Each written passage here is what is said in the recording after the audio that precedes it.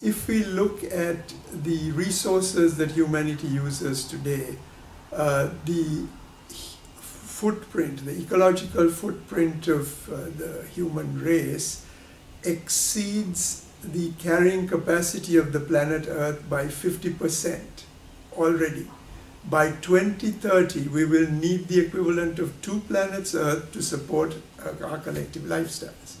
At the same time, if you look at how this consumption is structured, the top 1 to 2% of the world's population own as much wealth as the remaining 98 or 99%. So there's tremendous inequality. The rich are the ones who are consuming the most. And the third point is that yet, at meeting after meeting, we find world leaders getting up and promising the Millennium Development Goals, now the 17 Sustainable Development Goals, that they will raise the poor out of poverty. Now the key question is, if you do your arithmetic, the rich on the planet are already consuming more than one planet's worth. Where are the resources to raise the poor out of poverty?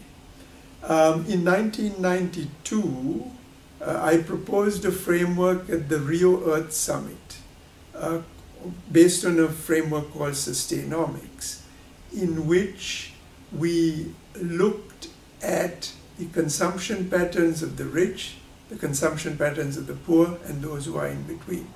Now, there is a multiple agreement that has to be reached. It's most obvious in the case of climate change, that those who have emitted the most in the past and who are emitting the most today, in other words, the rich people, have to agree to reduce their emissions and other forms of consumption. And they can do this very nicely. They can maintain a very good quality of life. We have the technologies to consume and produce more frugally. So that is for the rich. For the very poor, there is no question of cutting back. They have to be raised out of poverty because they are at a subsistence level and they are dying by the tens of thousands, including children. So the question is, how do you raise the poor out of poverty, but not along the same profligate curve as the rich in the past? In other words, 7 billion people on the planet cannot live the lifestyle of North America. There are not enough resources. But fortunately, we know the technologies of production and consumption such that we can raise the poor out of poverty along a lower consumption curve and achieve a very good lifestyle.